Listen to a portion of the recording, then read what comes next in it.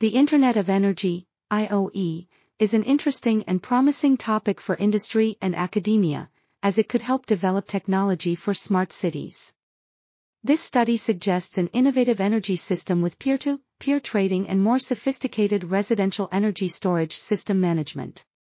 It proposes a smart residential community strategy that includes household customers and nearby energy storage installations. Without building new energy production facilities, users can consume affordable renewable energy by exchanging energy with the community energy pool. The community energy pool can purchase any excess energy from consumers and renewable energy sources and sell it at a price higher than the feed-in tariff but lower than the market rate. The energy pricing of the power pool is based on a real-time link between supply and demand to stimulate local energy trade. Under this pricing structure, the cost of electricity may vary depending on the retail price, the number of consumers, and the amount of renewable energy. This maximizes the benefits for customers and the utilization of renewable energy.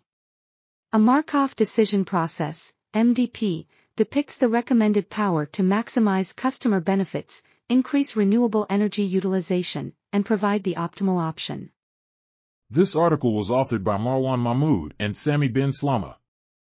We are RTCLTV, links in the description below.